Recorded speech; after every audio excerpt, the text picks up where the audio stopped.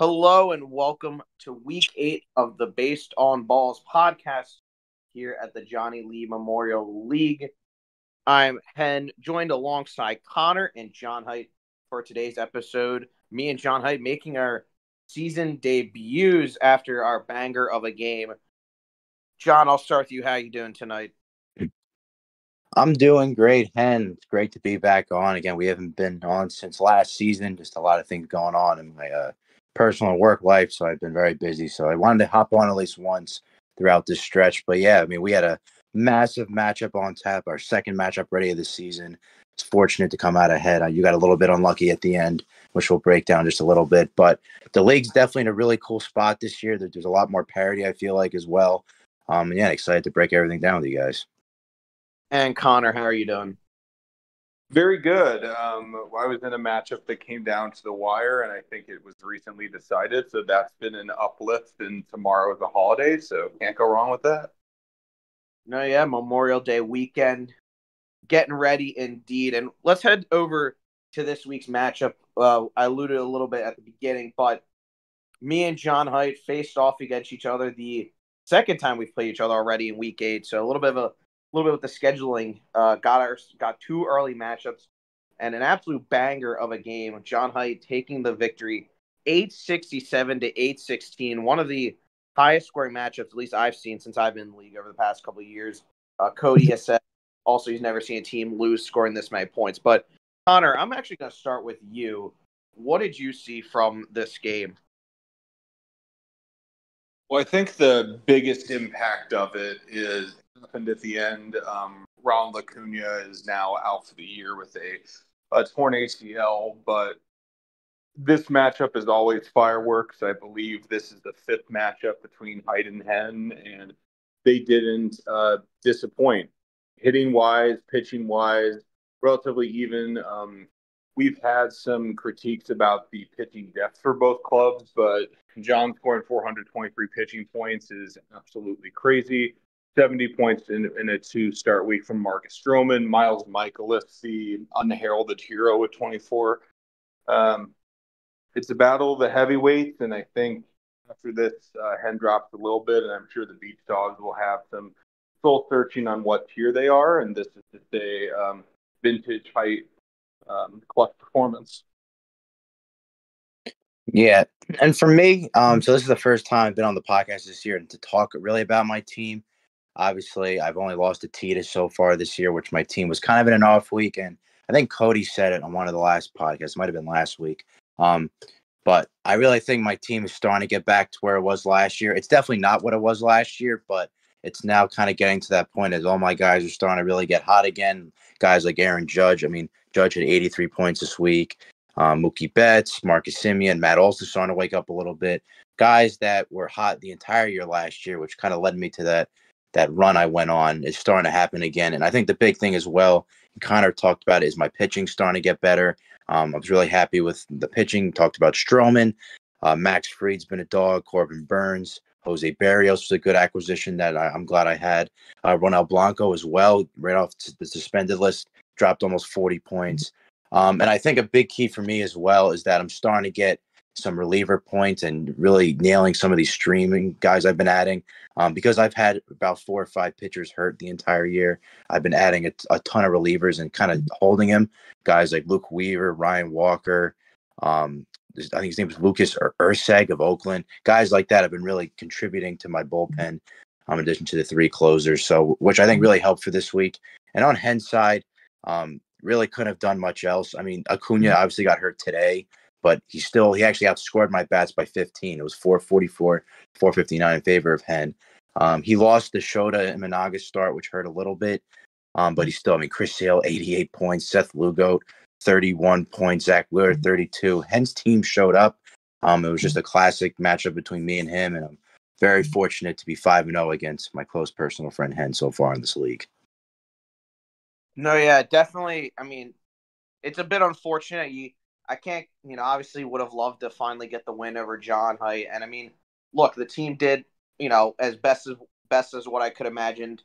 I remember in the beginning last week that you were talking people. I think it was Connor and Paul were talking about this could be a this matchup could go in the 800s, and it's unfortunate one of us had to lose. It's unfortunate I had to lose. Would have beaten any other team, most teams pretty soundedly. Only a couple other teams even hit the 700 point mark. Yeah, it really came down to a couple of things. Like you said, no Shota Imanaga's start. That was brutal. Yusei Kikuchi got lit up today by the Detroit Tigers. I think he had -9. Nick Pivetta didn't have a good start. Even though Clay Holmes had still finished with positive points, he started the week with a -21 point appearance, which kind of put me in a hole early. The big story, obviously, right as he finally actually had a good week, I feel like this was the best week I've seen out of Ronald Acuna.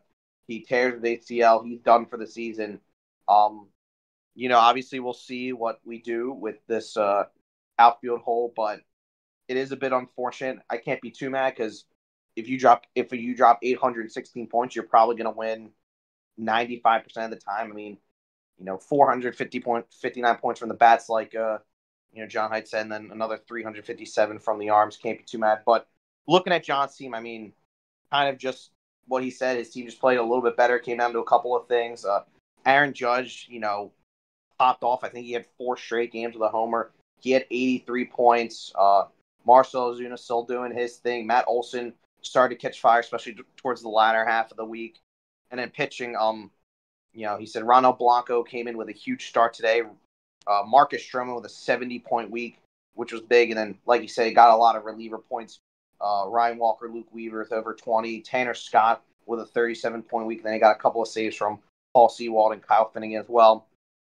This is we'll see what happens with my team after Cunha, but this was a match between two potential, title contenders. We played last year in the championship, definitely lived up to the billing, and we'll see what happens in the future. But we're going to switch things over. This was a very tightly contested week if you haven't been tuning into the pod that much, but we're going to head over to El Paso, where the smells El Paso Chihuahuas took down the Oklahoma City 89ers. Smell currently leading 523 to 507. Nolan Gorman is still, playing for Smell, and Chad does have a couple of players as well, but this game looks out of reach, although that could potentially change. But big win for Smell. I felt like, obviously he's a team looking towards next year, and for Chad, this felt like a really big must-win week, especially with a lot of the middle of the pack standings shaken as well. We'll talk about it later. A lot of the teams ahead of him who were only a game ahead of him lost. He picks up the loss as well. But, a bit of a low scoring week for Chad. But what did you see in this matchup? John, I'll start with you. Yeah, this was definitely a fun one. And shout out to Smell.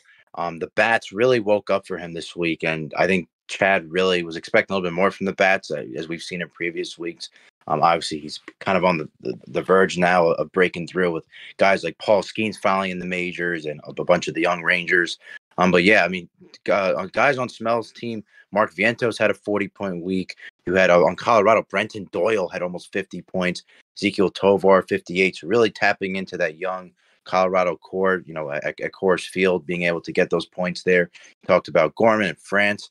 And the craziest thing, too, because I've been looking through everything, is Chad outscored Smell's pitching by almost 100 points. Chad obviously led by guys like Paul Skeens. Yamamoto had a 2-start week. He has Josh Hader, had a 38-point week alone. Joe Ryan had a great start. Lynn had a great start. The pitching was really there for Chad, which has been such a huge improvement for him over the course of the offseason, as well as Severino had a good start as well. But some also talent performances for Smell at the same time. Bailey Falter's been good. He had a 30-point week. Reese Olson been one of the best pitchers in baseball this season. I think he's got like a 1.9 ERA or something. So he got the starts when it mattered. And ultimately, it was really Smell's bats that catapulted him into this position that he's in. It just definitely was an off week for Chad for his bats, because you had guys like Daniel Lau only had 7 points, Bell with 9, Westberg, he had 31, so not bad. Swanson with 10. I know Langford's been hurt, so he hasn't been playing. Carter didn't play well either. So definitely a winnable week for Chad. One he'll probably want back because it was so close and his pitching played so well. But shout out to Smell for really pulling away with his bats. And Connor. I think the surprise for me in this matchup is in back-to-back weeks, Chad has been under 300 points per hitting. We've discussed that usually these rebuilding clubs have the hitting figured out, but maybe not as much the pitching side. Chad's almost come out of his rebuild backwards, where the pitching seemingly been a little more consistent. So I do think Mel's won back-to-back games. He was ranked last coming into a lot of the power rankings, but his teams put up a good fight. Some very key waiver wire ads. Bren Doyle, 48 points, has been on the team for a while. Ezekiel Tovar, he got a while back, 58-point week, and just decent pitching overall. A quality start from Patrick Corbin, one of my least favorite players in the league. So I do think that I'm going to be curious to see if Chad is going to acquire bats or run the course as is. And for Smell, good stuff. Let's see if this continues for a third week. No, yeah, I mean, it is interesting, like you said, because a lot of times when we talk about these teams who are rebuilding or, haven't kind of reached that upper echelon yet, we always talk about how the bats are there, but they really need to get the pitching going. I think Chad's arms are pretty, suitable. I mean, almost 300 points from your arms, 279 is a little under 300, but for most contenders, that's kind of a little around the sweet spot, maybe like a little more. But like you said, Paul Skeens has been absolutely dealing, since he got called up. Joe Ryan had a great start, I believe, today. Looking at Luis Severino, somehow got a quality start somehow. Yamamoto had a 2-star week. Josh Hader came in with 38 points and a save. I don't think the pitching is the problem. The bats, like you said, haven't come into play. Evan Carter, I know, has been kind of in and out of the lineup as well, alongside Wyatt Langford. Christopher Morel really didn't do a whole lot as well. Dansby Swanson only had 2 bats that scored over 30. Actually, 3 bats, excuse me, scored over 30 points, and that was Jordan Westbrook, Hyson Kim, and Luis Garcia. You kind of need some more heavy hitters. Obviously, Chad has the assets to work. Will be interesting to see how he approaches the next couple of weeks. Is he someone who wants to be more aggressive, pushing for that final playoff spot, or is he going to wait out another year, recuperate some assets for some of these older guys who maybe aren't part of his long-term vision? I'm not entirely sure. But then looking at Smell, I don't want to repeat myself of what you guys are saying, but, good performance by the bats, 328, pretty impressive. Zeke Tovar really seems to start hitting his stride. I know he's someone who's getting bounced around a lot and looks like, he found a home in El Paso, at least for the time being. Mark Vientos, huge week as well. Finally, finding a cog in that Mets lineup. And then for the arms, Javier Saad pitched a nice little performance today for the, pitched all right for the Cubs today. Bailey Falter came with a quality start and a win against the Braves. Reese Olson, like you said, pitched well as well. And then Jeremiah Estrada, who pitched, he pitched, I think Smell picked him up today, or I know he pitched today, had 5 straight strikeouts, got 21 points in 1 outing, which is huge, and picked up the win for the Padres as well. Yeah, picked him up on the 24th, so 2 days ago. So, yeah, good stuff by Smell, getting on the win column. Chad, like you said, wish you can get that one back. But we're going to shift things over. We're actually going to talk about, the third podcast host today, or the third podcast member today, as the Amarillo Sod Poodles came in and upset the Nashville Sounds 604 to 579. Connor still has a couple players going, so that score could increase maybe just a little bit. But, I mean, Connor, big stuff out of your team this week. 328 points from the bats, 276 out of the arms. Getting the win over Tita, a playoff team. What are your give us your initial reaction on your squad's performance this week? I mean, I'm very happy with it. There are certainly some ups and downs. This year, I've tried to make a concerted effort to buy low, and a lot of some of these hitters that got off to struggling starts. And in some cases, I think they have done pretty well. Paul Goldschmidt with 47 and counting, Ian Happ with 36, Kerry Carpenter, the Tita killer, with 49. And pitching-wise, I've gotten some decent waiver wire ads that have since stuck in the rotation. For Tita, I think there are definitely some great pieces here. The Sounds are on a losing streak, and the next couple weeks won't be easier. But I do think that Tita is going to find a way to get going with this. 600 points for the second time this year. I'm happy that Mark's been eclipsed, and let's see how competitive the team is against some of my tougher matchups coming up. Yeah, this was definitely a really fun one to watch unfold throughout the week. And Connor and Teeter are both, two of the honestly really the better managers of the league in terms of just roster management and buying, at the correct time. And we know both of them love to trade and seeing how their teams unfold each week. But first, starting with Connor's team, I mean, the bats, assuming everything holds up, I know it's in the top of the eighth right now. Tita's bats outscored Connor by 1 point.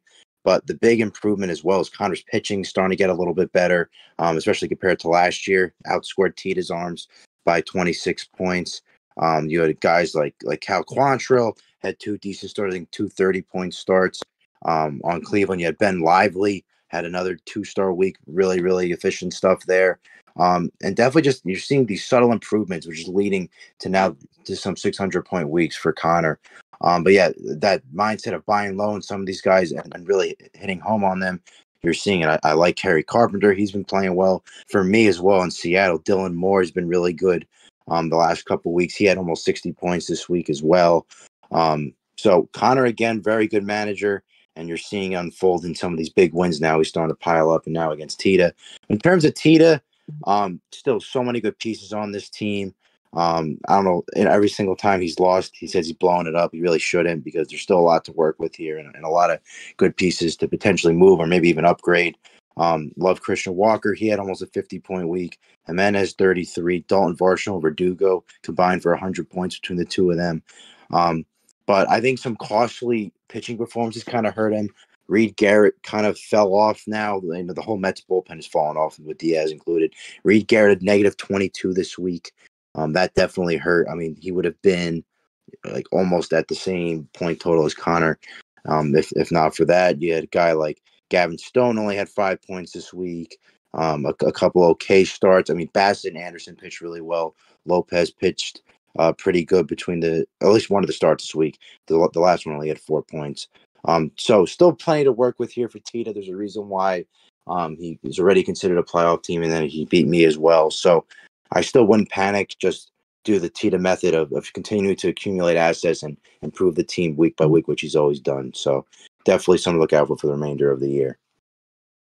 No, I remember, and you talked about this, John, when you were saying that the parity in this league's really improved. I mean, we saw Smell picked up a nice win, and Connor's team's really starting to hit stride. There's a lot of the team, because of where the league was last year, some of these owners leaving and people taking over. I feel like the parity's gotten a lot better. Obviously, you still have your really good teams, and you have a couple of bad teams, but I think a lot of the middle of the bad teams aren't as bad as they were last year, and the middle of the pack's a lot bigger. I said Connor just due to his shrewdness as an owner. My preseason ranking, I'd say he was going to beat a contender. Now, obviously, we'll see where Tita falls up in the hierarchy. I still think he'll be a playoff team because he's always puts himself in a position to win, and just his shrewd, his wheeling and dealing always puts him in a good spot. But Connor, like you said, picked up a big win this week. The really a balanced effort. 276 points from the arms, which is somewhat solid. 328 from the bats. Good stuff all around. Ben Lively, 2-star week, got 62 points. You mentioned Cal Quantrill. He actually, diced up the red hot Phillies this week, and I think they gave the Phillies their first series loss in probably close to a month. So good stuff on that. Bryce Wilson had a 25-point. He didn't start, but he came in as secondary to an opener. Had a nice little outing there. Jeff Hoffman, who making the case as one of the most underrated relievers in baseball, 26 points this week. Austin Gomber, another quality start for him, 35. Looking at the bats, Paul Goldschmidt, I know, absolutely raked today. 27 points at 2 homers in that Sunday night baseball game. Terry Carpenter as well. Then Dylan Moore, one of those shrewd acquisitions. He's someone I know who's probably hit the waiver wire a couple of times. I'm looking right now how many times he's been kind of ad drop, but he's someone who wasn't really highly regarded. Comes in, 5.5-point bats.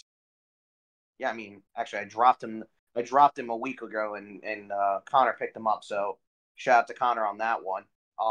And looking at T's team, like you said, 579, you would have liked a little bit more from the arms. You've already mentioned Reed Garrett really, didn't do well. Darius Vines, I know, got option. Gavin Stone didn't have a great start.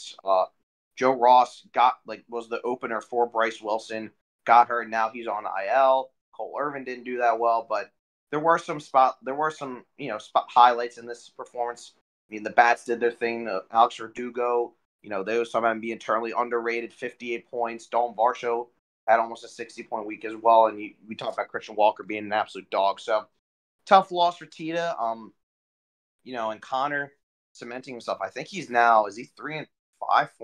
I'm trying to take a look right now. Excuse me. Picking up 3-5.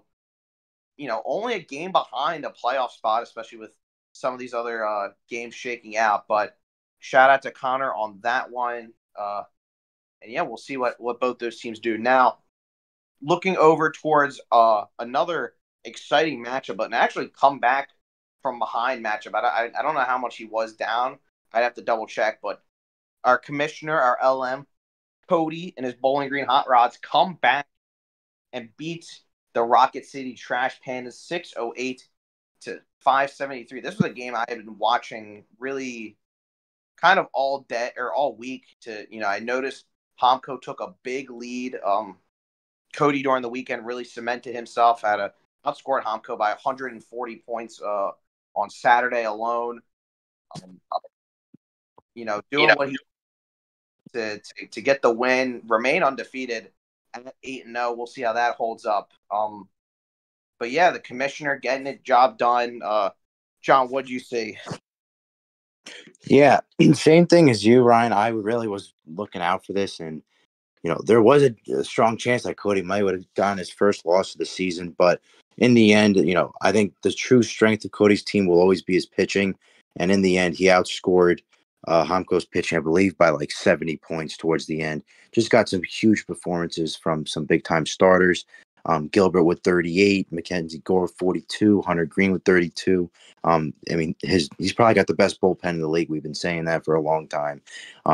Mason Miller with 33, Manuel Clase with 49. Jesus Christ. Duvall with 18. Just the pitching really can help him contend, I feel like, in any matchup, no matter what. And obviously his bat still had 300 points this week. And again, for Homco, kind of the inverse of Chad's team, where the bats were there, had almost 350 points. And like I mentioned, the arms just outside of what's his name, Brian Wu of Seattle, who had a 57-point week, and Sonny Gray who had 56. Guys like Cutter Crawford had -6. Yu Darvish got lit up by the Yankees that one game. Had some okay performances from Charlie Morton and Sean Manaea. Tyone had 7.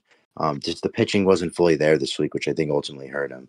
But guys, first bats like Gleyber Torres had a good week with 40. Michael Harris and Teoscar Hernandez with 42 as well each. Duran of Boston with 47.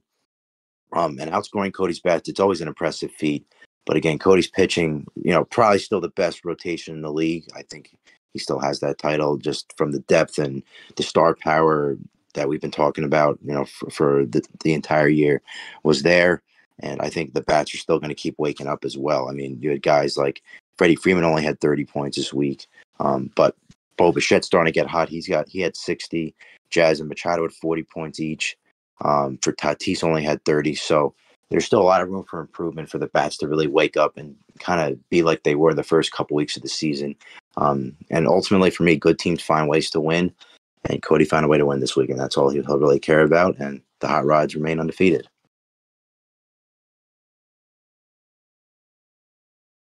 And Connor.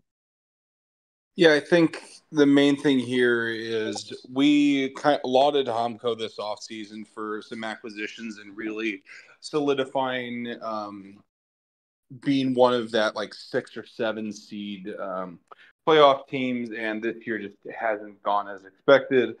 The pitching names are better, but the results just aren't. So 234 points for a team that was trying to make the playoffs isn't good enough. Believe Homco's currently now, what's the record? 2-6. So that's not a great start. We just saw Jeremy Pena get sold to Tita, and I'm very curious to see if they're other moves, I think the Bats can get some nice stretches. And then for Cody, you have a great, I love the phrase, these teams figure out how to win. Cody's had a couple subpar weeks by his standards. 606 points this week. I believe both in the Tita matchup, both teams were under 600. So, but Cody still figured it out, and he's in the first class of the league. No, yeah, Cody definitely, got out the mud, as they say. This was something I was looking at because obviously we talked about Hamko, really been struggling all year to really, especially first 2 months, kind of crazy thing about we're already 2 months into the season, struggling to get on the board. And we were wondering, what would happen. And Cody obviously had been dominating thus far and thought it could have potentially happened. But, coming out, like you said, it really came down to pitching. 302 pitching points. Emmanuel Clase just absolutely dominant. Mason Miller, even with getting up 300 runs, still had 33 points in that glitch SP spot. Got a nice quality start from Matt Gore. 2 quality starts from Logan Gilbert. And then looking at the side, Hamko, got 2 good starts from Sonny Gray, but Cutter Crawford had a negative start. Like you said, Yu Darvish got really lit up. John Means only had 8 points, and he's now going to the IL. Really only good performance he got from his best performance came obviously from Brian Wu as well. And, the Bats, they did their thing. 339 points, that's good performance by the Bats. Solid all around. No one really stood out, but everyone seemed to be chipping in their part. But meanwhile, Cody, was able to get away with 306 batting points. You obviously expect a lot more from guys like Fernando Tatis Jr. I mentioned Freddie Freeman. He did get a good Bo Bichette week. So we'll see what happens with, we'll see what Hamko does. Like you said, he already traded Jeremy Pena, which maybe we'll talk about. But, Cody extending his winning streak to 8-0. We'll see if he can continue the run. But we're going to jump now to, we talked about tightly contested matchups. All 3 of these games have been very close. But we're going to break down Dave's Rochester Red Wings defeating Scott's Richmond Flying Squirrels on a nice little barn burner, 474. Dave defeating Scott 471. I'll actually start things off here. Dave, just able to scrape by. Really was the Bats. None of their arms really did a whole lot. Only 187 pitching points from Scott compared to 173 from Dave. But the Bats just did just enough for him to separate himself. Carlos Correa had a really nice week, 56 points. He's starting to, he found his groove. Starting to kind of maybe get back into the swing of things. William Contreras, I know he put him on the trade block. I think he's catcher 1, or at least was catcher 1 for a while. Byron Buxton, 32 points coming back from injury. And then looking on the side of Scott, Lars Nootbaar went down, was ruled out for today's Sunday Night Baseball matchup. 3 points could have swung the difference, but obviously you didn't want to come down to that. Got some good by Bryce Harper, who's really just been hitting his stride, 53 points. That's someone, especially if Scott wants to kind of rebuild or, retool or sell at the deadline. That's someone I know he'll get a lot of assets for, especially because I think he was kind of bought for low, and I think he's a 7.5 point bat if I'm not mistaken, but he's been doing really well recently. And yeah, like I mentioned, the pitching really didn't, for either side, really didn't wow in either aspect. Hunter Gaddis was the highest scoring pitcher on either side with 35 points, and he's not even a starter. He's a reliever. So that's kind of what we're dealing with right now. But it just seemed like Dave had just enough to kind of take himself over the edge.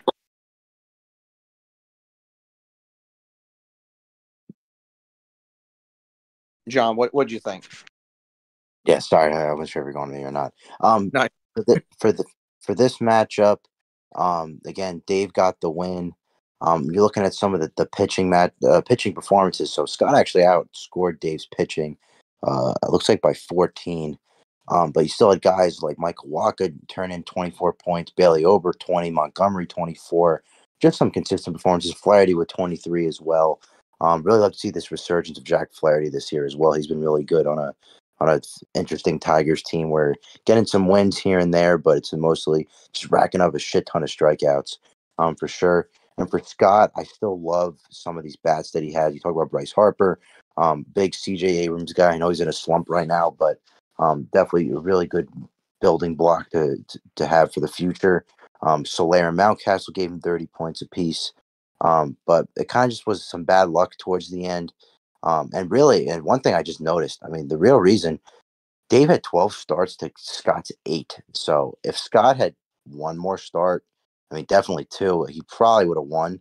Outside of maybe the pitcher, blowing up on the mound or something like that. So I think that really is the ultimate deciding factor for this one. If Scott had a couple more starts, not even hitting the 12, but maybe just hitting 10 for safety purposes, I think he would have gotten the win this week. But shout out to Dave for securing the tight dub and getting in the win column.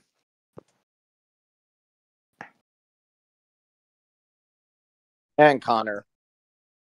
So the theme that the pods talked about the last 3 weeks is Dave sniping pitching when possible. And that it's the only way to analyze this matchup. That is why he is the winner for this. Ryan Papaya at 6 points, not too bad. I think he was just coming off of an injury. Jordan Montgomery got 24. He was acquired from me. Bailey Ober with 20. He was acquired from Tita. All of these new pitching additions are going to help, and I do think Dave's team tends to rise to the occasion. A couple weeks ago, he scored 600 points against John's team, and these last 2 weeks have been under 500 points. So I'm curious what the ceiling for Dave's team is, and I think it's a bright future. For Scott, I think he was out of the country the first couple of days, so I do think that pitching's going to need to be acquired there, but I do love the Bryce Harper edition Scott had this offseason, and would be curious to see how long he's kept versus maybe flipped for a haul or for some more pitching. No, yeah, the point on pitching is very, noted. And I think that's something we've you talked about that's been something brewing for a while. Seems like, he has some starters, but I feel like he's always kind of struggling. Well, actually, I think he went over the limit last week, I believe, but he's got a couple of didn't get the starts he needed, and obviously being out of the country is a disadvantage. I think that was something that was even talked about in the preview of just how well were they going to do. Obviously Robert Gasser seems to be doing well, and he's someone who's kind of on Scott's prospect pool. Maybe he gets called up. I know he's starting against the Cubs tomorrow. I was just looking to see what the arms were looking like. So we'll definitely see. He has some kind of back end of the rotation guys who have been generally good. Taijuan Walker, Chris Sanchez, Michael King's been really good coming over from New York in that Juan Soto trade, now making it look like a complete dud on his end, but definitely something to kind of keep out for and look out for as we head into this. And I'm actually, I want to we're sitting on the Paul and Bry matchup because actually I think Seiya Suzuki is set to bat. If he's not batting right now, he's on deck, but we'll wait. Suzuki flied out, so Bry is going to win. No. Paul had taken the lead with Suzuki. You say he flew out? Because he's got Helsley. Out, so Helsley's going to get the save, and Bry's going to win. Yeah. So I guess we'll wait. I think the score will be, what would it be? Plus 12. Yeah, let's just do like one more matchup, then go to that one. So we have the final score. We'll wait to touch the final matchup. It looks like Bry will beat Paul, but we'll quickly touch on this matchup because no offense to our friend and ally Bracton, but he fell to Jab's Portland Sea Dogs 744 to 346. If you just want to if you want to throw out one number that really exemplified this matchup, Jab Bats outscored Bracton's entire team 441 to 346.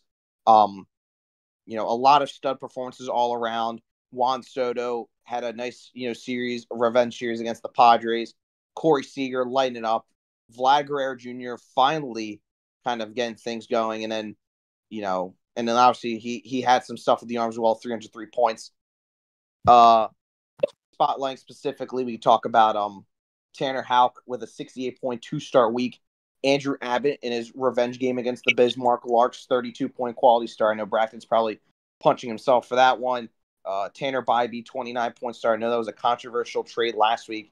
Some people thought he may have given a bit too much, but nevertheless, that did happen. And Dean Creamer did have a negative start, and he will be heading to the IL. So with a team that's been dealing with some pitching woes, losing him is not great, but he did get some good reliever performances. Brian Abreu, 17, Kenley Jansen, 27. Then looking at Brackton, he got a great week from Ryan Weathers. Actually had more than half his pitching points, which is both kind of crazy and also kind of shocking at the same time. And in the bats, Anthony Volpe still continuing to do his thing, kind of proving everyone wrong. But, yeah, I mean, not a whole lot to break down this matchup. Obviously, you have a team trying to compete for the top half, and then Brackton, who's really just looking towards the future. Yeah, in this matchup, I think it tells you a lot more about Jab right now, where, again, 441 bat points is absurd.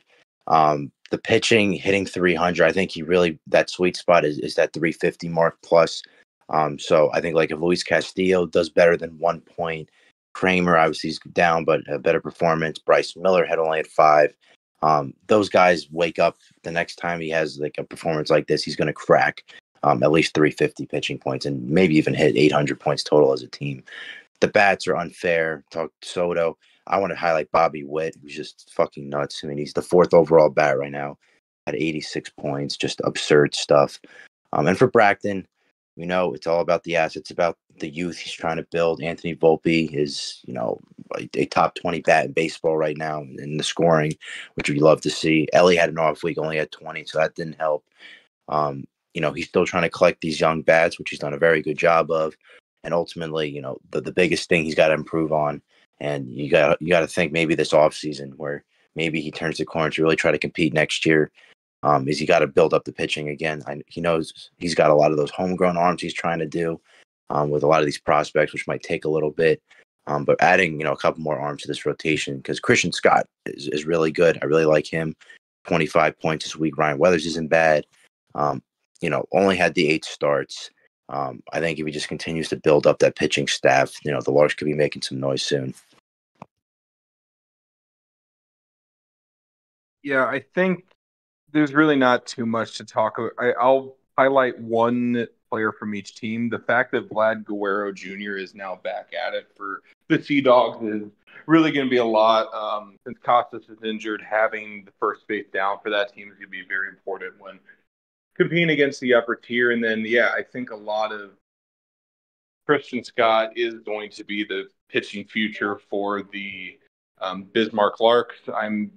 Since Brackton has focused on like a few high-end assets rather than going wide, I'm not sure how much room there will be to maneuver, but I think this team is going to have its ups and downs, and 346 points or whatever is definitely a down, but let's see what the Larks do in the weeks ahead. Yeah, we'll definitely see what they do. And also just pointing out Juan Soto as obviously with the recent Acuna news, it's even more bittersome of how well Juan Soto has been doing. That was the one piece I really felt bad giving up at the moment. But he's just been absolutely killing him. We're still trying to get a final verdict on this matchup between Bry and Paul. Still has not loaded. But, I mean, if you're talking about another banger of a game, I mean, just looking at the week in general, I mean, we have 4 games decided by 40 points, or 5 matchups, decided by 40 points or less. 3 of those were within 20. 2 of them were within 5. And, I mean, me and John's matchup was even close up until I'd say the last day where, we were back and forth. So, an absolute crazy week in general. 2 teams trying to contend for the top on a 4-game win streak heading into this 7-8-4, but Bry just able to take him down with that Ryan Helsley save opportunity. And so, I mean, we could break down this game. I mean, 442 points from the bats. That's the most shocking part to me, I'd say, because I always talk about how great his arms were, And I mean, they did amazing as well. If I can get the final tally, 341, not even including the Ryan Helsley save right away. Now it's 792 to 784. So just got the updated score. So 350 from the arms, 442 from the bats. Just crazy stuff. Michael Garcia, very underrated player, 63 points. Luis Arias, I know he's someone who is very controversial, called a singles merchant in this league. 515 of 31 with 12 of those sets, 63 points. Julio Rodriguez in a revenge game against Paul hit a homer, I think, today exactly. And he's starting to get a little better now, starting to find his groove a little bit more. And then looking at the arms for Bry, Ranger Suarez got a quality start, kind of got lit up today, but still had 59 points. Cole Reagan's another great start from him. His bullpen just absolutely dominant. Just about Helsley picking up that save in the end. But Robert Suarez also with 4 points. But, Paul, I think similar to my matchup, you really can't beat yourself up too much for this. I mean, 784 is going to win you a lot of weeks. Some weeks it might even be the most points you score in a week. It's just that we had a very high-scoring week. Kyle Bradish really getting back into form, 71 points in a 2-start week. Logan Webb had 64 in a 2-start week. Luis Gill, 44 points, excuse me. Kevin Gosman, another quality start, 43 for him. 381 points from the bats. Brian Reynolds with 47. Spencer Steer, 47. Bit unfortunate for Paul, but, someone had to lose this matchup. Connor, what'd you think? Yeah, I think this is the second matchup we've talked about where you're kind of shaking your head on, well, how did a team that scored that many points lose? Bry, we've raved about his team for weeks, and Paul had a 3 or 4 game win streak before this. Gunnar Henderson with 37 points and 18 at bats. Brian Reynolds is 47 points and 28 at bats.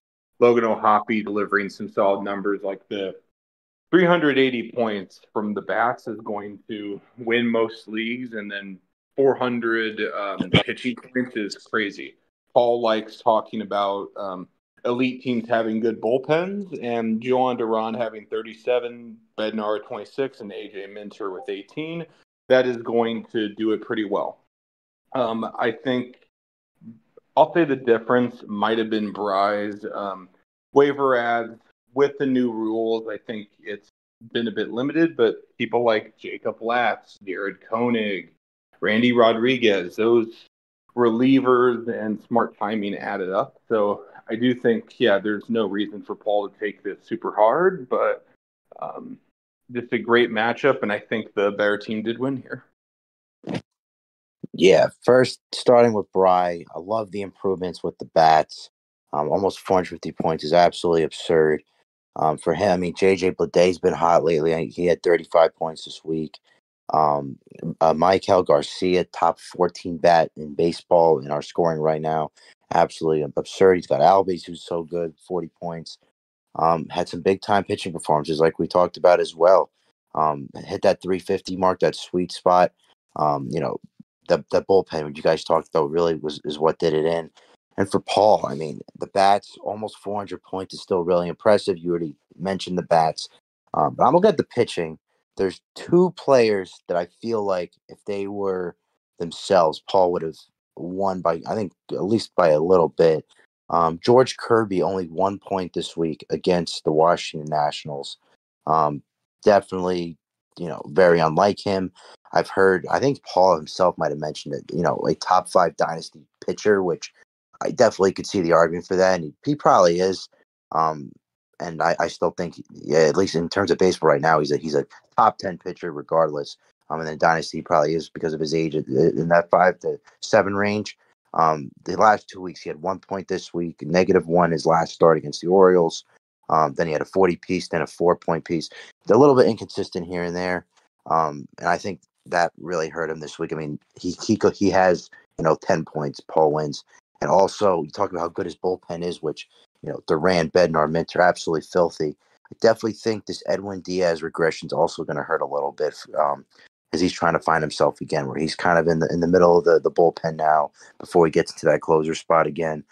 Because when Diaz was on, I mean, when Paul especially was having Diaz go on that run, it was just absolutely insane. I'm pretty sure Paul had him at that point, but whoever had him, Diaz was just unstoppable, and becoming that dominant closer, like closers that like Cody have, and guys like Klose and stuff like that. It just adds a whole other element to it. But Paul should not worry whatsoever.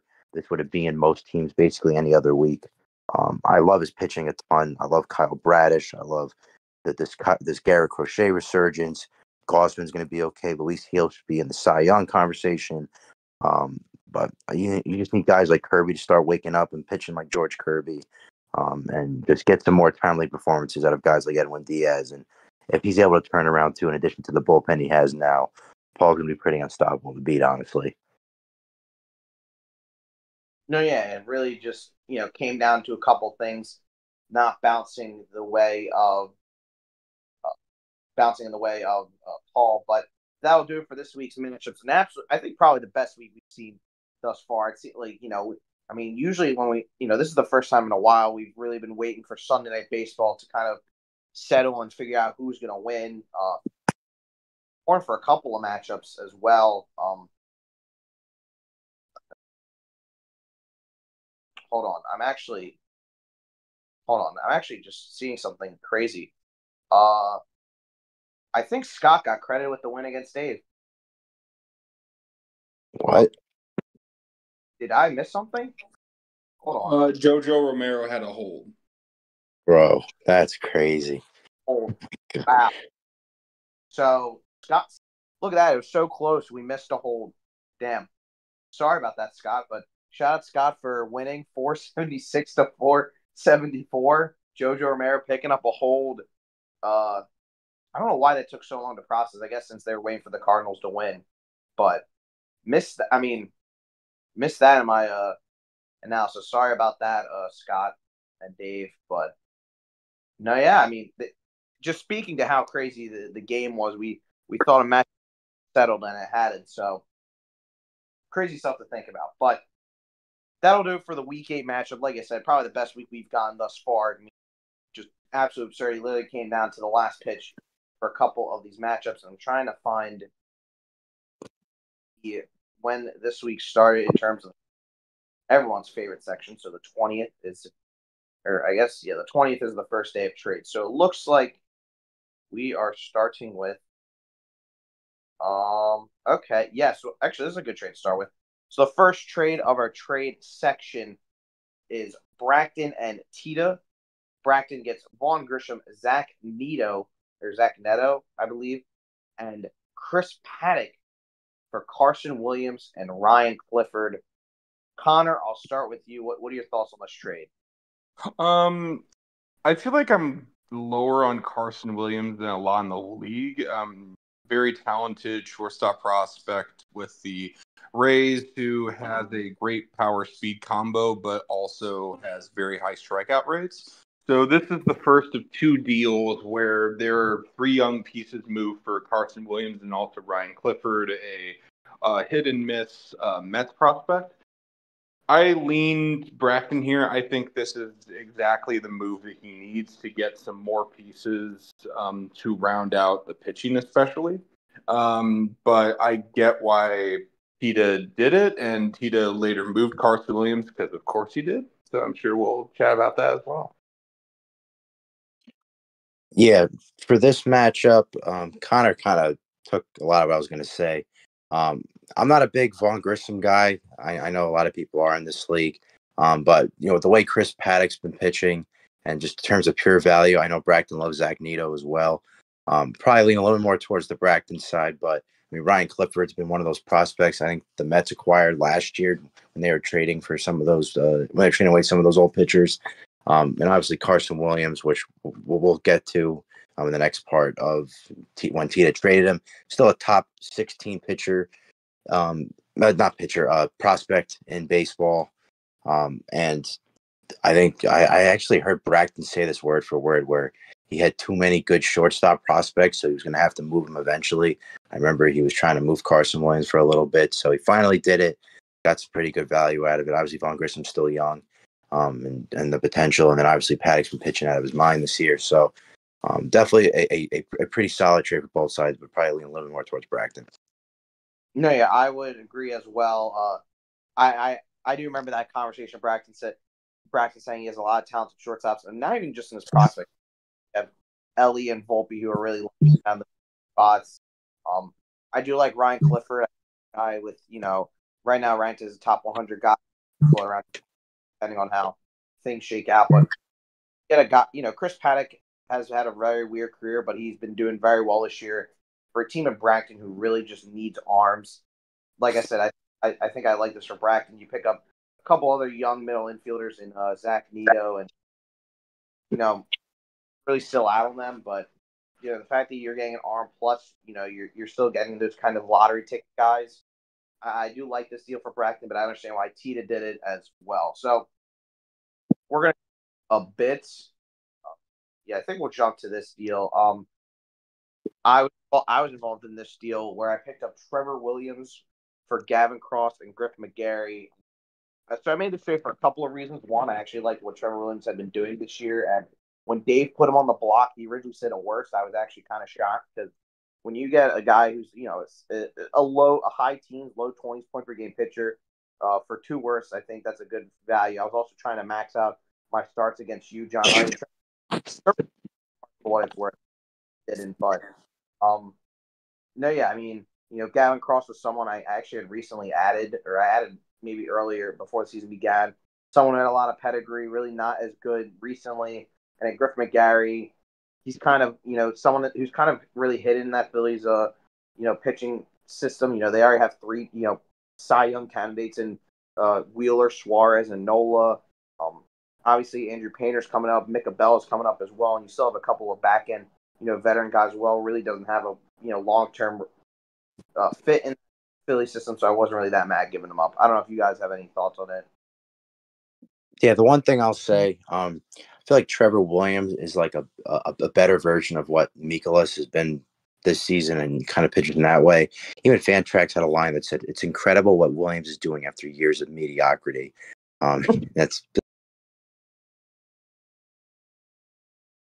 It's actually allowed yet to allow more than 3 runs in a start this season, which I want to double check. Yes, yeah. So he's only allowed 3 runs or less every single start this season, which is wild to think about. So I feel like maybe if Dave sat him just for a little bit, could have gotten a little bit more value because, in previous years he was like an 8-point per game pitcher. Now he's almost 20, but still, getting a couple of prospects for him. We don't know if he's going to keep this up. I highly doubt he's going to keep up that impressive stretch. So it worked out that Hen got a decent pitcher. Wasn't enough this week, but I feel like it'll still help you long term to help your pitchings. And Connor, you got anything or no? I have nothing further to add. I think John absolutely nailed it. Okay, and you alluded to this earlier, talking about Connor in terms of Ryan Clifford and Carson Williams getting flipped. So Tita gets James Triantos, Emmett Sheehan, and Ricky Tiedemann for Ryan Clifford and Carson Williams. So if you want to do a little trade butterfly or trade, diagram, it was Vaughn Grisham, Zach Nito, and Chris Paddock for James Triantos, Emmett Sheehan, and Ricky Tiedemann. But we'll focus solely on the Tita and Jab portion of it. Or if you want to relate to the other part as well, Connor, what did you think of this deal from Tita? Doing some little asset management here. I mean, I think this is just a masterclass by Tita in asset management.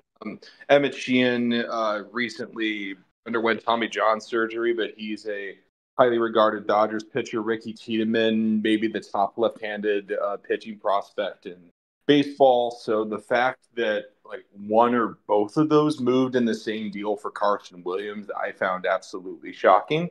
I know that Jab's a big Williams guy, but I just think this was an overpay since they're 3 top 100 or just graduated from that pieces going to the Sounds. And so we're starting with the one where it's Trianto, Sheehan, Tiedemann for Clifford Williams. Yeah, I saw you got booed out. Yeah, that's the trade we're talking about. Yeah, my Discord's being gimpy right now. For that trade, I caught the tail end of what Connor said. I would have to agree with that. Clifford's, a decent prospect. Williams obviously has that pedigree, still has all that potential. But I also really like Tiedemann. I still think he's got so much untapped potential. And, I know he was a little bit inconsistent in the minors and battling some injuries, but I think he's going to be a really good starter. Emmett Sheehan as well. I always trust the Dodgers pitching lab, and I feel like that's what's going to stay like that. Trianto's obviously a solid prospect as well. So I also would lean Tita's side just a little bit here. No, yeah. I mean, I think obviously you're dealing with a lot of prospects here, so you can't say really the best player, but I think the prospect with the highest upside, in my opinion, or at least, highest pedigree right now is Ricky Tiedemann. Hasn't been getting off to the greatest start in AAA, but only a 5.6 ERA and a couple, really a couple of starts or one start really, not a few starts, excuse me. There's a possibility he might get called up at the end of the year. I don't know. Depends how he pitches in AAA for the rest of the year. I know the back end of that Blue Jays rotation leaves a lot to desire. I know Alek Manoah has been kind of but it's been doing a little better recently. But I think the guy at the highest pedigree is Ricky Tiedemann. Emmett Sheehan is with the Dodgers. Like you said, got Tommy John, so he's with Tita won't be waiting on that for a while. He'll probably flip at some point if he hasn't already.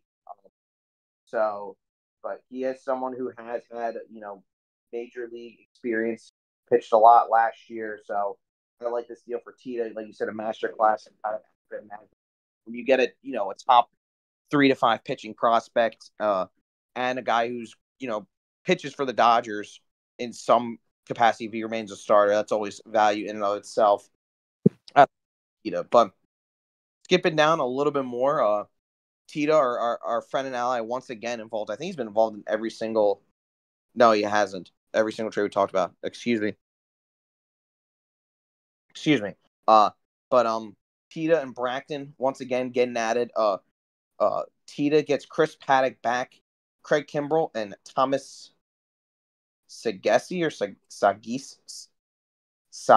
I forget. I don't know if someone can help me on that pronunciation. Sagasi. Thank you. Sagasi. Thank you. Bracton gets Ricky Tiedemann and Griffin Jacks.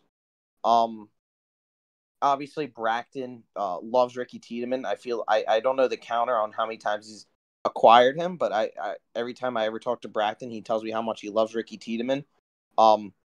He's more of a developmental arm, and obviously, although we've talked about how highly pedigree brings, you do have to have a little bit of patience because unless you're like Paul Skeens, there will be some growing pains at some point. But I like to get for Bracton. Chris Paddock, has been good, but also this is like kind of his best year in a while.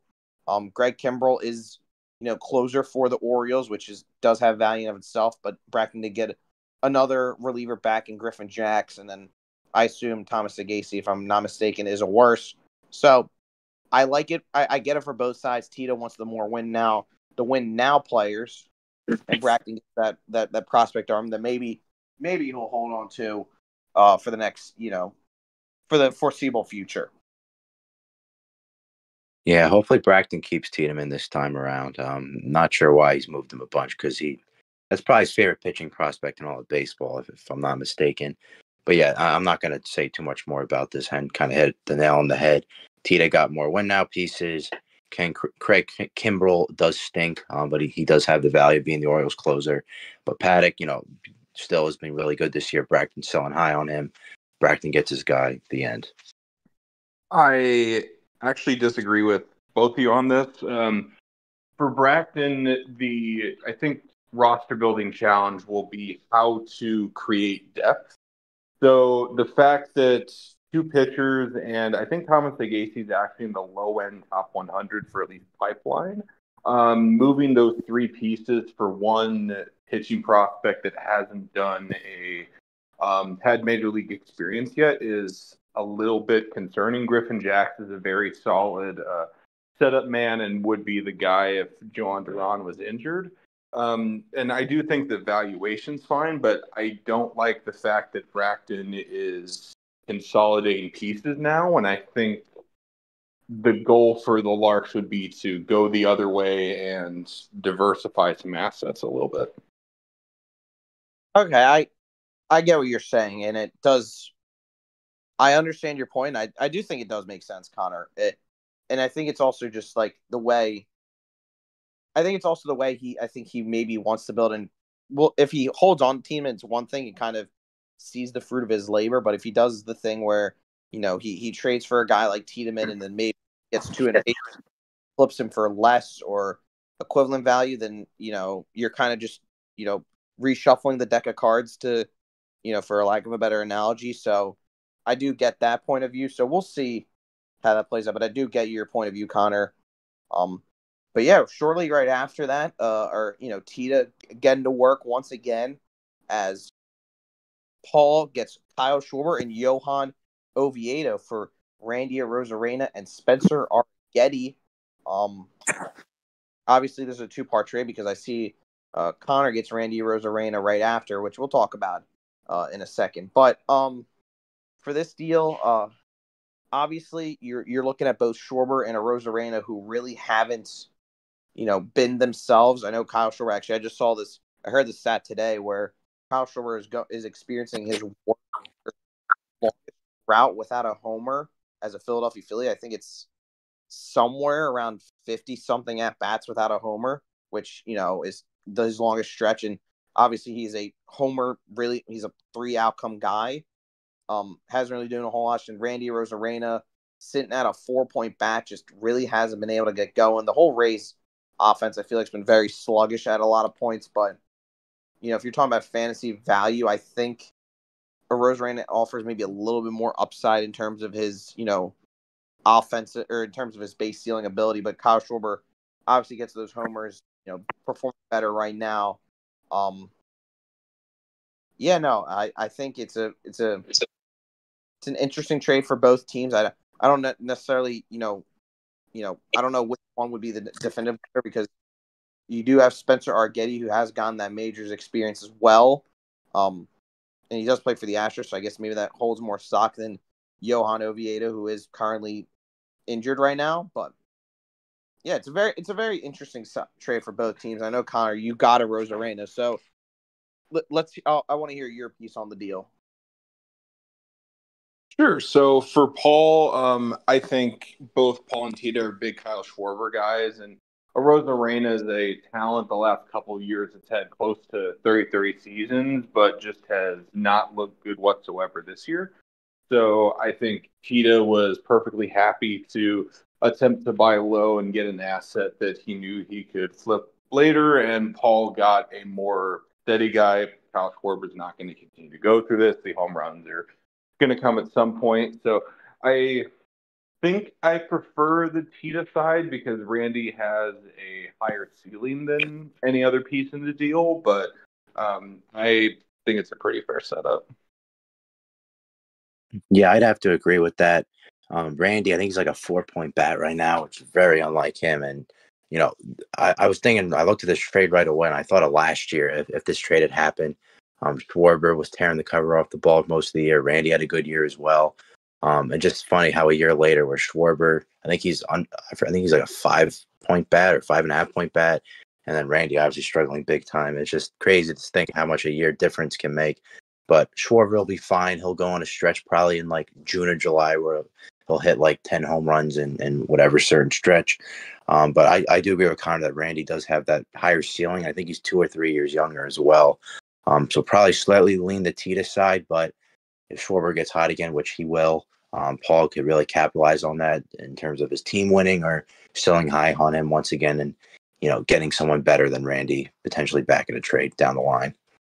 No, I think it makes sense, and I also think in terms of the pitcher as well. I mean, I think Spencer Getty, is able to get some action as well. But I do like the assessment. Although I will say for the age I don't think matters as much because you look at Randy, he's a guy whose game does predicate on his speed. So those kind of players. While I'm not saying he's going to fall off drastically, and maybe he already, you're starting to see the decline. His game's more predicated on his athleticism, which declines is in your early to mid 30s. Kyle Schwarber can just sit and hit homers and trot around the bases for a much longer period. So I don't think the age curve is as impactful in terms of, these two futures, because I think Kyle Schwarber's game just has a little more longevity in general. But, just 12 hours after the fact, Connor got himself Randy Rosarena for Lane Thomas, Johnny DeLuca, and George Valera. John, I'll actually let you go first on this one. What do you think? This was the trade that involved Thomas for Randy. Yes. You cut out. Yeah. So again, I keep thinking to last year how Lane Thomas, he was a Beach Dog legend last year, almost 1,000-point bat, having a pretty brutal season so far. He's batting under 200, only 2 homers, so far. Tita obviously you knew was going to flip Randy at some point, a little bit sooner than I thought he would, just because I thought maybe he'd wait till Randy got a little bit hotter, to sell a little bit higher on him. But this is classic, just Connor buying low on a player that has had a good past at some sort, and then we'll get hot eventually, which I think is going to happen over the summer. And Connor did it once again, and I think he'll be really happy with Randy in a couple of months. Yeah, and I'll get my piece before Connor. I want to hear your thoughts on this, but no, yeah, I like the deal for Connor.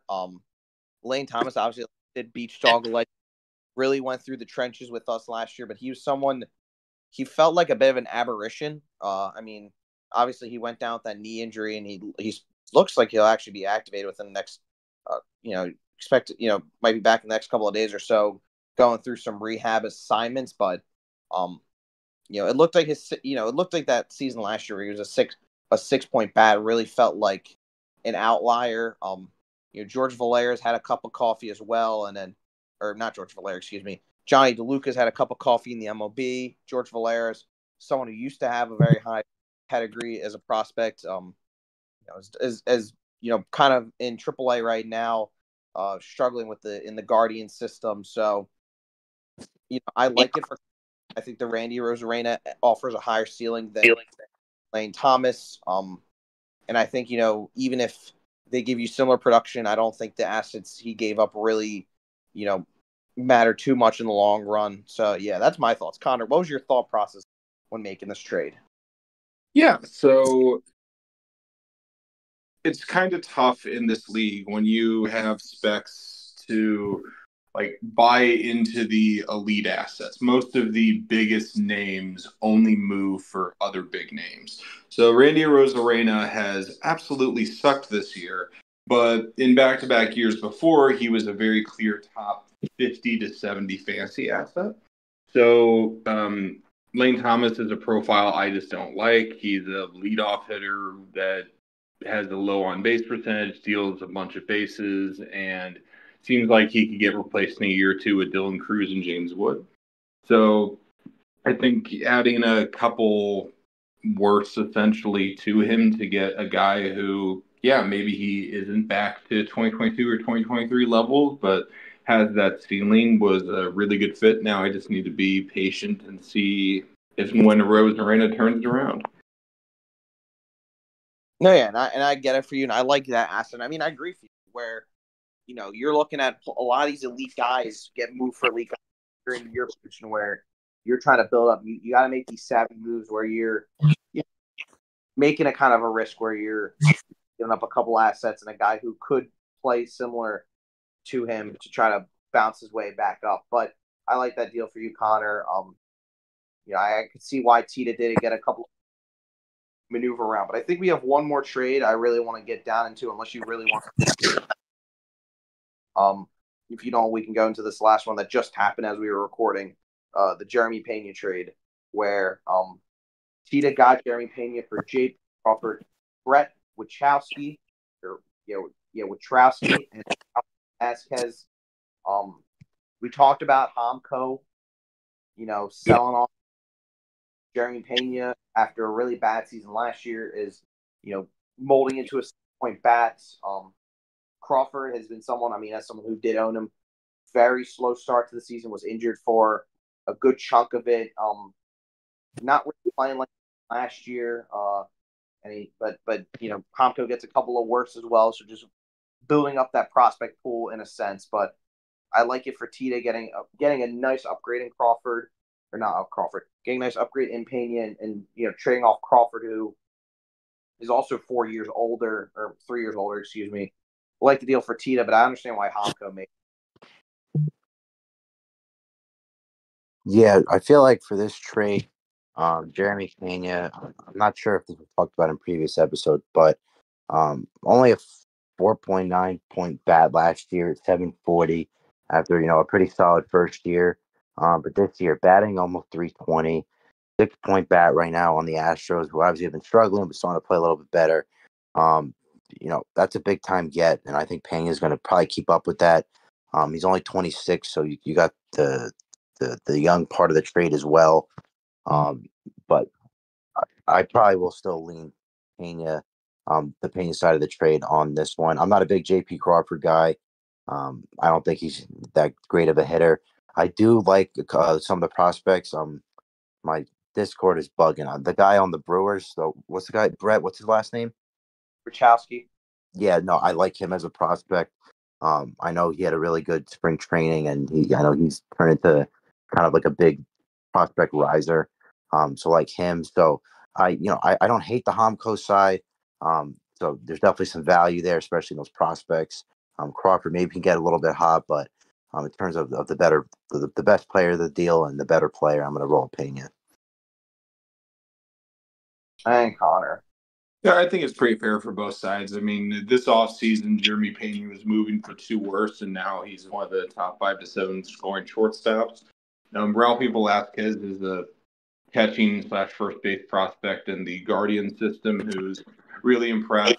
So I think Comco's buying to high performing prospect names, and JP Crawford's kind of the shortstop throw-in.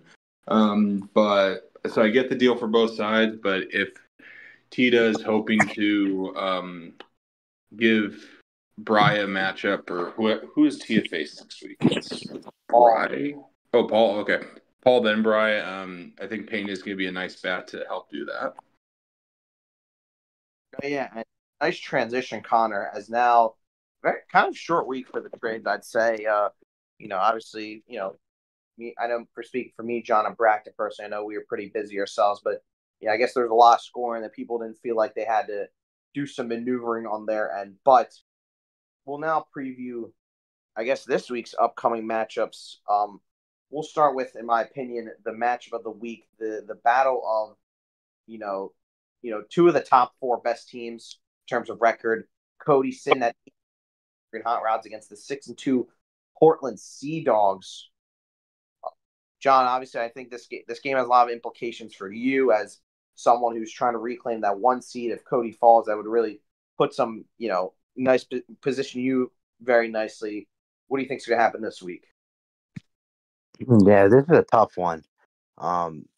Ultimately, the goal is to just have a top 2 seed, just to get the bye. I mean, obviously, I was a 1 seed last year. I'd like to be that again. Um, you know, the big thing is, and my gut was telling me jab at first, but what usually happens, and it's kind of the law of this league, and it's happened to me. It's seen it with you, and I've seen it with Cody a couple of times too. Is when your team underperforms one week, you really usually, if you're an elite team, you wake up the following week, and I feel like that's what Cody's going to do after he barely squeaked by Hamco this week. I feel like this is like a 750 to 800 point week for Cody. Um, so I'm going to take Cody by within 50 points against Jab. It's just because that law, which I've seen so many times so far since I've been in this league. I feel like Cody's due to have a big week after, it wasn't even just last week. The Tita matchup was like under 600 points. Obviously, I feel like his pitching's going to outscore Jab. I do think Jab's bats are going to outscore Cody. But I just feel like there's more certainty with Cody's pitching, and that could really make a difference in a matchup like this. So I'll take Cody for this week. Connor? Yeah, I completely agree with John's analysis. I think the Sea Dogs, after maybe a first couple weeks, consistently hit over 700 points, but Cody's team seems like it's going to be looking for a fiery start. So I do think Cody's going to win this, but it'll be the highlight matchup for sure. So I am going to go a bit contrarian with you two, and I'm actually going to go with Jab. And this is why. Whenever I see a match between two teams who are very, very close in terms, and I think Cody and Jab have positioned themselves as, the elite teams in the league. I like seeing who's got the 2-star weeks. Jab has Brian Bayo, Bryce Miller, and Luis Castillo on 2-star weeks. And the only 2-star pitcher Cody has right now is Simeon Woods Richardson. It's not the end-all be-all, but that's something I like quantifying, looking to see that. Also, Cody only has 11 starts. I assume, especially if the matchup is close enough, Cody will get into a 12th start in there somehow. But I do like Jab's team. I do like Jab's team. I do understand your sentiment of, once you score like, 8, Jab almost scored 800 points this week, and Cody barely cracked 600. I feel like when you have a team that does really good one week and then, it's kind of regression to the mean. So I could see that playing, but I'm going to go with Jab. I like his 2 starts over Cody's 2 starts. So looking at our next matchup, we're gonna go to our fan favorite Tita as he takes on Paul's Norfolk Kai, 2 teams who suffered heartbreaking losses. Tita obviously with the again upset by Connor, and Paul losing an absolute nail biter to Bride, decided by a Ryan Helsley save. Both teams look like they do have their starts. Paul currently 10 starts, Tita with 12. Connor, what do you think of this matchup?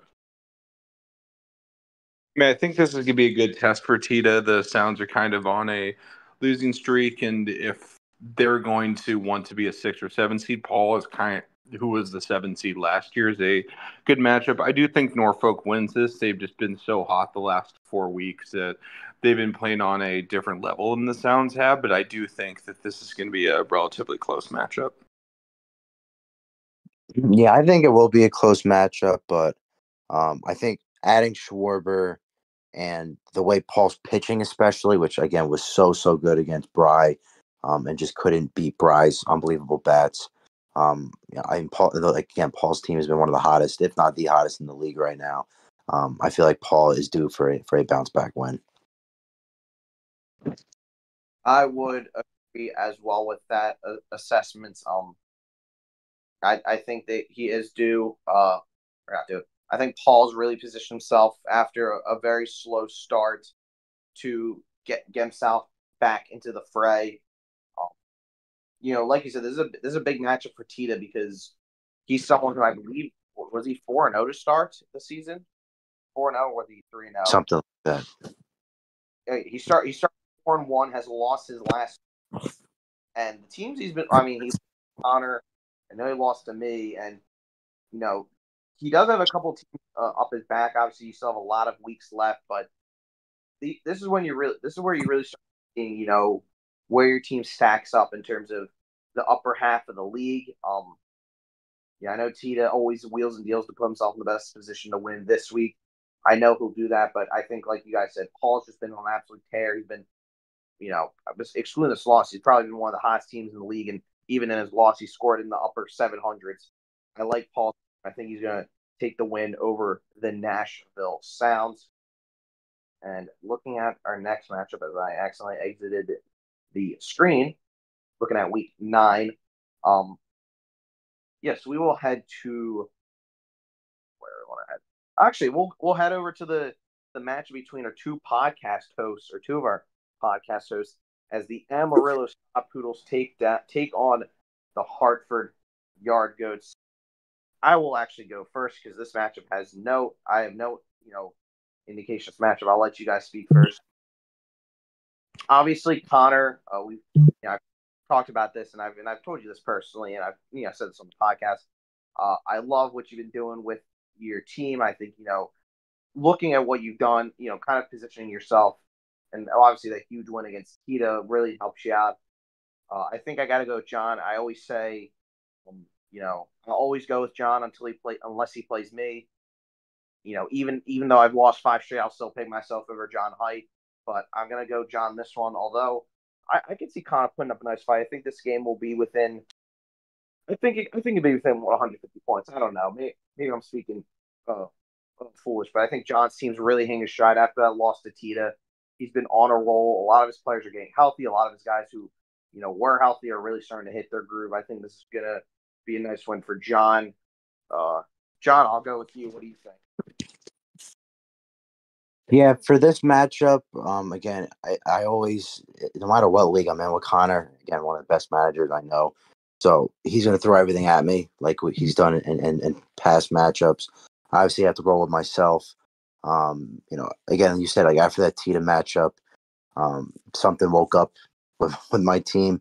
And I think the big thing for me too at this point of the season, I just got to get honestly, the biggest part of my team that's missing is Garrett Cole.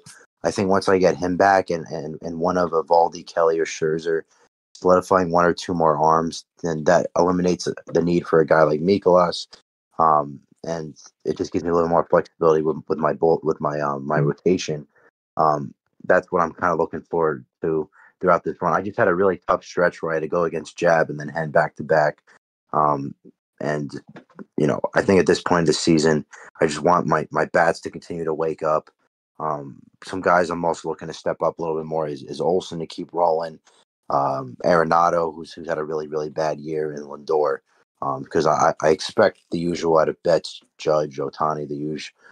But guys like Arenado, Lindor, especially those two, are the ones that I really need to also wake up if when I'm in these tight matchups toward the end of the year and maybe in the playoffs. And Connor. I like how both of you were curt about, oh yeah, I think Height's going to win. Height's definitely going to win. I'm thrilled when my team eclipses 600 points, and Height just dropped 860, and not many people better than I.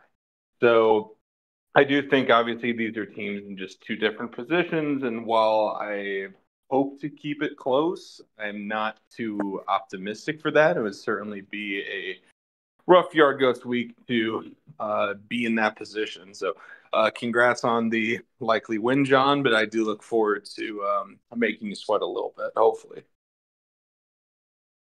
Definitely interesting indeed. Now we're going to head over to what I think could be, I don't know, I'm very intrigued by this match because I think there's a lot riding on this for one pitcher, and this is Oklahoma City 89 against the Rocky Mountain Fives.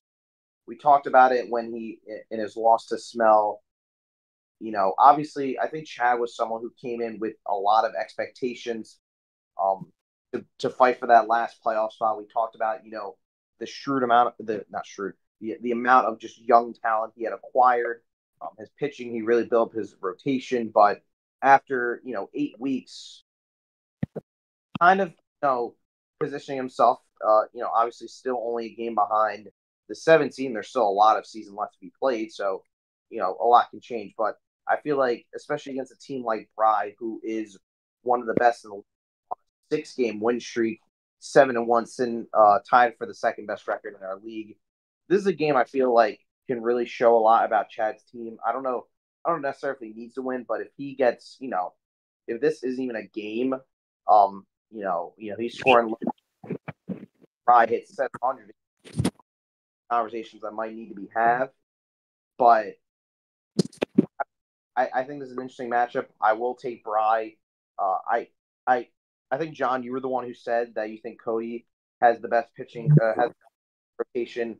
I think I might push back on that. I loved Bry's rotation since the beginning. I know he's dealing with I know Christian Javier is dealing with injuries, but I love his arms. But yeah, I think I'll go with Bry here, but I think the big thing I'm looking for, can Chad keep this within 100-point game, or can he eclipse the 600, get to the mid 600s, because I think that'll be very telling for how the summer really shakes out with how he wants to manage his team.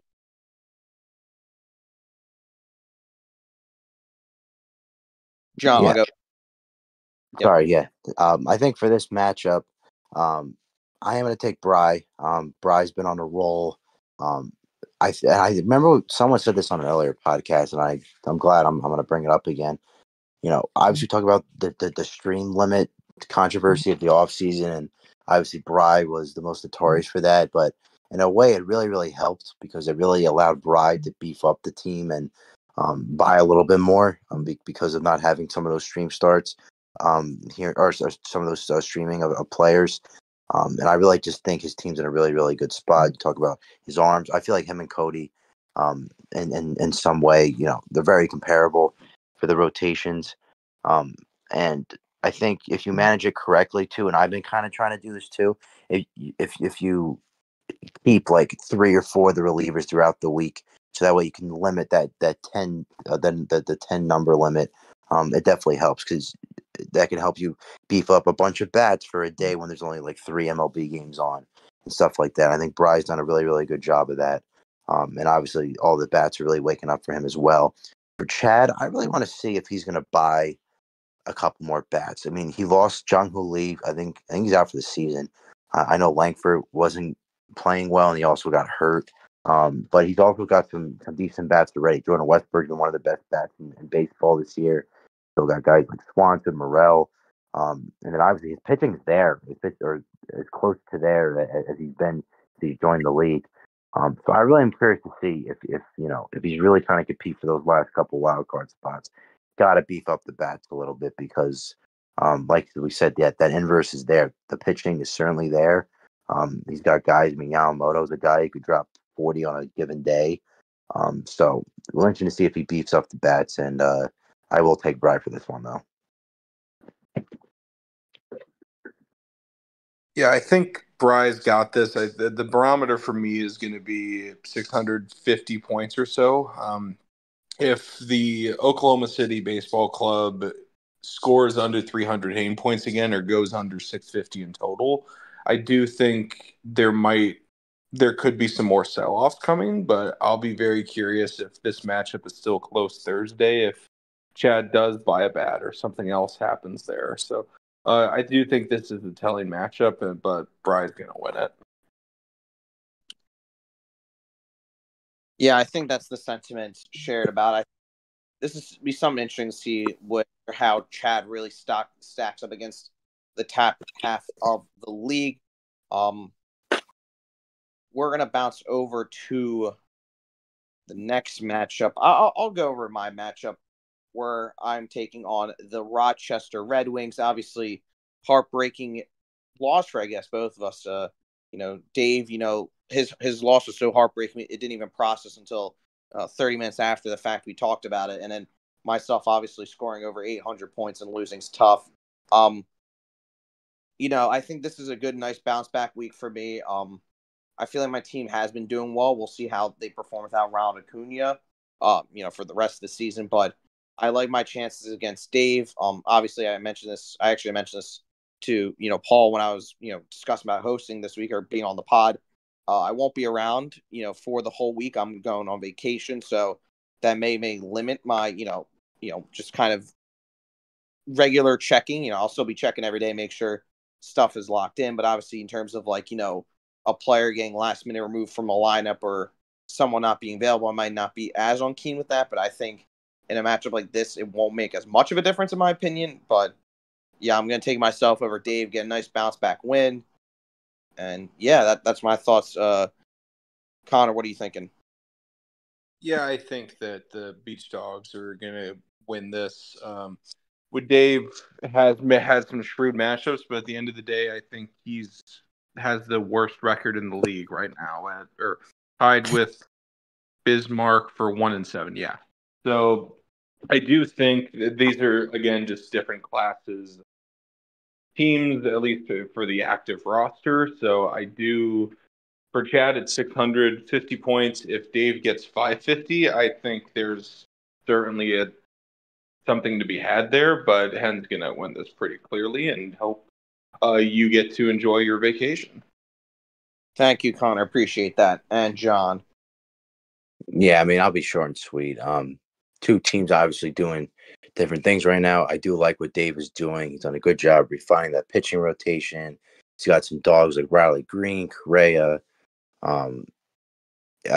one other player that I was also stepped up for him. I really like what Abraham Toro's been doing of the A's. Like a guy who could eventually get traded to a better team as well.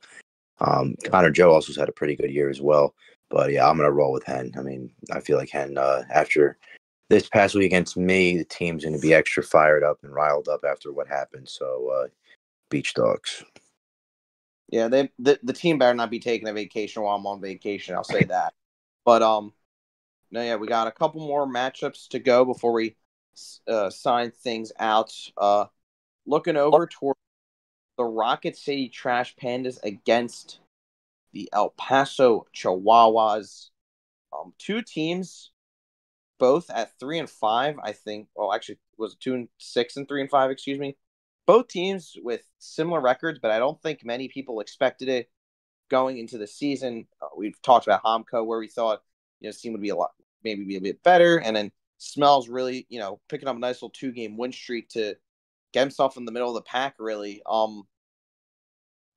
I think this is the week Homco reestablishes himself. Obviously, we saw him trade off Jeremy Pena for J.P. Crawford, but I just think, in terms of the talents on the roster, I think I like, Homco's team a little bit more.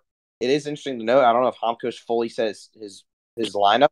He only has 6 starts right now. I assume that's probably because he hasn't said it yet, but we'll be getting Sean Murphy back, which is going to be huge for his catcher spot, because Luis Capusano really, hasn't really done a whole lot for him. I guess he's held down the fort, but getting a guy who's, a consensus top 3 catcher, back in the lineup for a Braves team that, even without Ronald Acuna still will be a very good team, I think will only help him.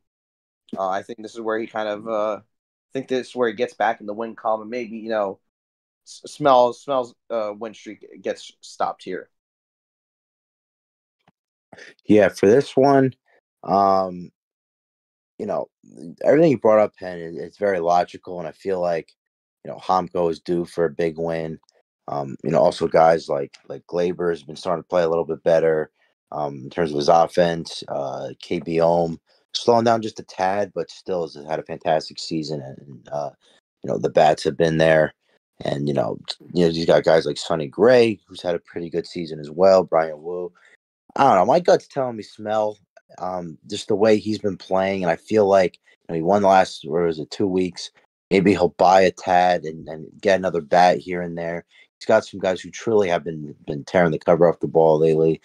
Brenton Doyle, again, great waiver wire pickup. Nolan Gorman had a 22-point performance last week. And just, the way Smell, again, one of the best owners in the league, manages his team. My gut's telling me Smell for some reason. So I guess if you consider an upset still, I will go with Smell. And Connor. I'm going to go with Smell for a more concrete reason, the arms. I think there was a week earlier where Homco missed the start minimum, and just given the injuries the Trash Pandas have had, I'm not sure if hitting like 10 or 11 is a guarantee. Mel has been very adept at getting good waiver arms and making the most out of them. So I think it's quite possible that Mel just out manages or out acquires Homco here. One of the GMs has clearly said they're buying. The other has said they're selling. So I do think this is going to be a close one within 30 points, but I'm leaning Smell here as well. So we got a smelly mullet. If he wins, would it even be considered upset? That could be a conversation we have. I don't know, but I think it will be, a very under the radar matchup. I think, like you said, I think it'll be a very close game within 50 points. I do agree, and I think we have one more matchup. It is the Richmond Flying Squirrels against the Bismarck Larks. John, I'm going to send it over to you. What do you think? For this one, another one I've been kind of debating for a little bit. I think, 300 points is not going to cut it. I don't care who you're playing against. And that's what Bragton did this week. I think I'm going to lean Scott just for this week. I know Bragton only has the one win. I feel like this could be this could be a potential, get back game, that second win in the column. For me, it's just the pitching. The pitching just hasn't been there outside of Christian Scott, who again, absolute dog. Weather's been pitching well too. But Bracton, I think only had like 8 starts last week. Um, I'm I'm not sure if that's just because he was playing against Jab and he was down by like 400 points and just kind of punted the week. But I'm going to pick Scott just because he's still got, Bryce Harper for now. Maybe he moves him, then gets a haul. Bryson Stott, again, I love C.J. Abrams. And even though, Volpe has been playing out of his mind, I feel like LA slowed down just a little bit. He didn't have a great week last week. Since, after May 16th, where he had 34 points, a lot of negatives, a lot of under 5-point performances. Unless he really wakes up, I still think Scott's going to win this one. And Connor. So we're 8 weeks into the season, and the Squirrels have outscored the Bismarck Larks by 800 points. So Scott is averaging about 100 more points a matchup each week. I don't think that's going to be any different here. I think Scott is just the team's at a different level, and going into the season, I think we had them as a potential playoff contender, and 4 and 5 would certainly be in that given the current state of the league. So I do think that Scott is going to pull ahead with this, but I do think the Larks are going to have a couple big performances. Yeah, I would agree as well. Yeah, I mean, I think Scott will be Bracton. Like you said, John, 376 points is unacceptable. I mean, multiple teams, but either their arms or their bats outscored that individually. And I know Bracton's not trying to compete, but obviously, there is a certain level he has to hit, and I like Scott's team more. I was also looking at Bracton's starts. I don't think he's going to hit the max start limit. Could also just be like a situation where Fantrax hasn't listed someone as a probable starter and they'll eventually be a starter. But I was kind of skimming through, and I think he's I think he has the minimum, but he's not at the max yet. So definitely something to look out for, indeed. But that will do it for week 8 of the Based on Balls podcast. Crazy thing about we're already 2 months into the season. I know we've been talking about playoff picture, but just giving a little bit of a standings roundup after 8 weeks. Cody leading the way at 8-0. John Height and Bry are tied for second at 7-1. Jab is in fourth at 6-2. Myself, Paul, and Tita are tied at 4-4. And then at 3-5, you have Scott, Smell, Chad, Connor, Comco 2-6, and at the bottom at 1-7 is Dave and Bracton. So, obviously we still have the whole summer to go through, but we're starting to you're starting to get a little bit of who's going to be at the top, who's fighting for a middle playoff spot, who might be on the outside looking in, who might sneak in on the inside, and who's at the bottom. Has anything really surprised you two in terms of how well teams have been playing, or how underperforming teams have been 2 months into the season? Yeah, I think for me, I'm looking at the standings now. This is really the first time in a couple weeks I've kind of dissected it. Starting in the Grady Sizemore division, Cody and Jab, not a surprise. You knew that they were going to be 1 and 2 in that division. I'm expecting, Paul had that hot streak, and if not for this week, he'd be above 500.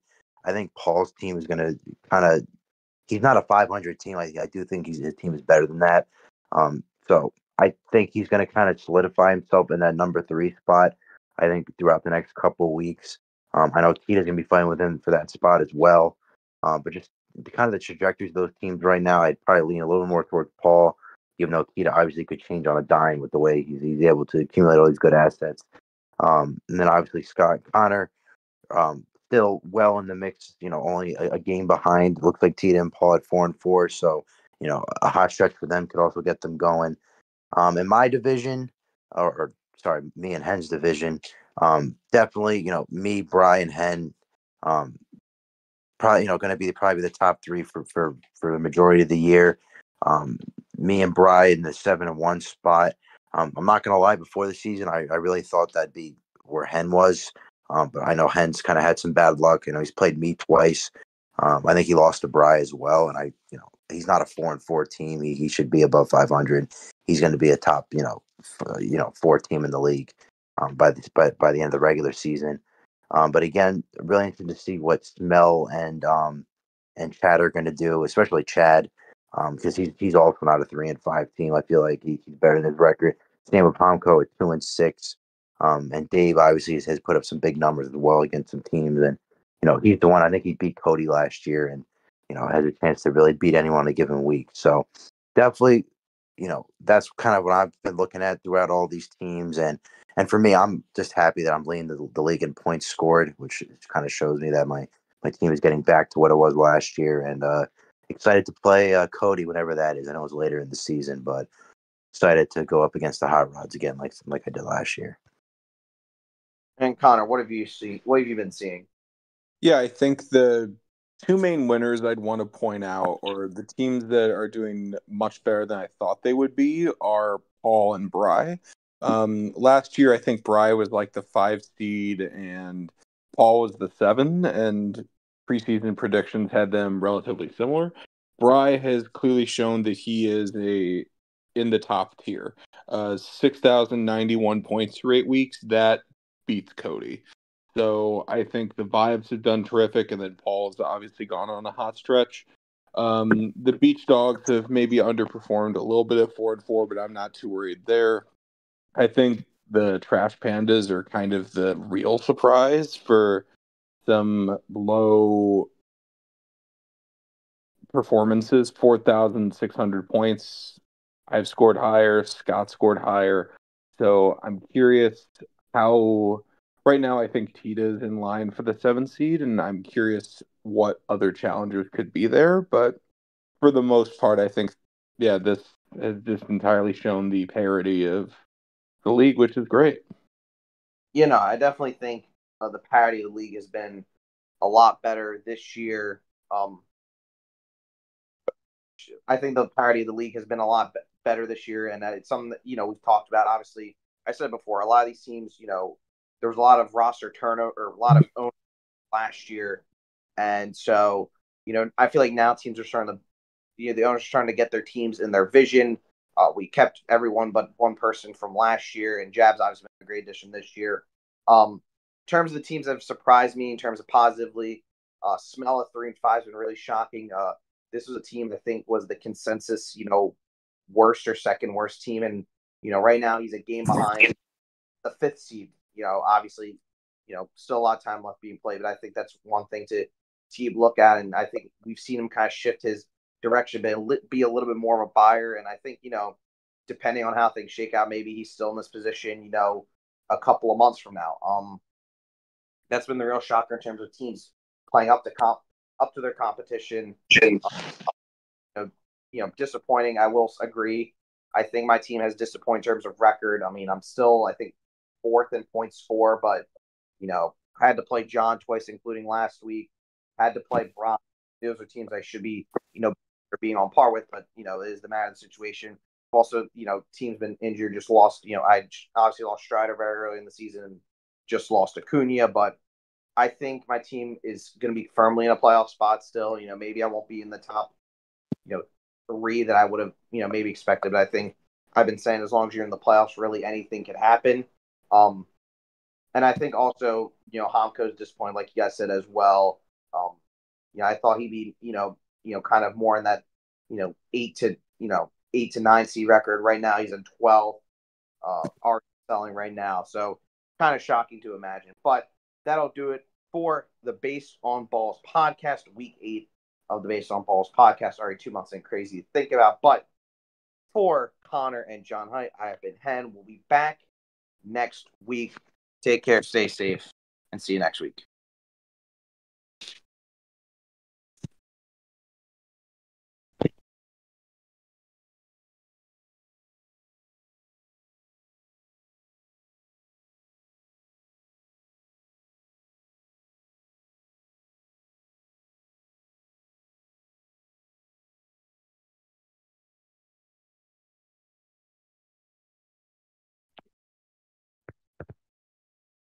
Connor, you're good to end it.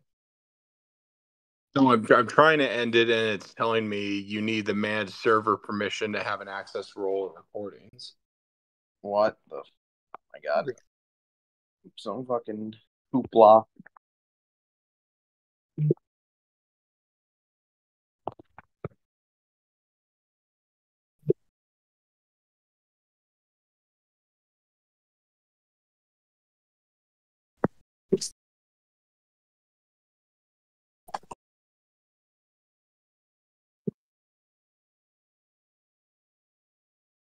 Like, did it stop recording? No, it hasn't. Like, it's literally not letting me press the buttons to do it. Hmm.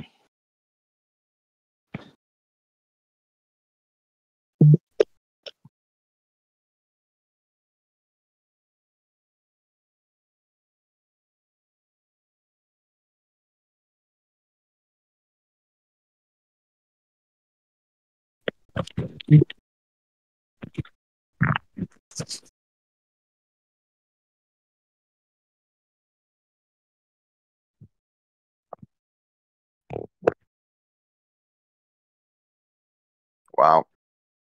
You know what? We should. What if we don't stop the recording? It's just a 16-hour long podcast and see how long it takes for people to realize it's over. That'd be funny.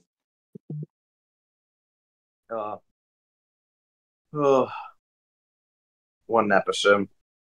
It was electric. Oh God! Why isn't it stopping? No, it's so to use these voice things, you need like have an access role to manage recordings, and I don't. My sometimes they've given like managed server stuff, other times they have not. Hmm. Do we like leave? Does it stop automatically? I'm back. I don't know. Ugh.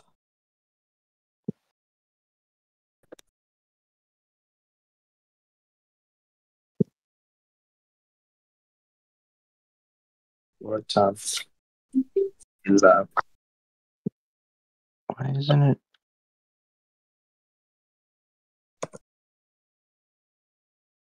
Well, I don't know. I don't know if it's gonna stop or not. Or I'll ask Paul. All right.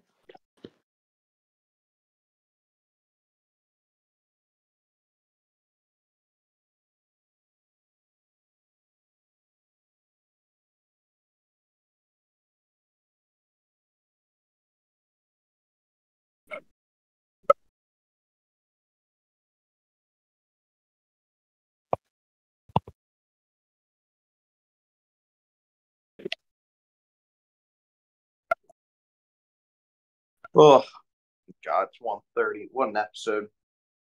God. Yeah. All right. I'm gonna hop off because I got a long day tomorrow. No, so am I.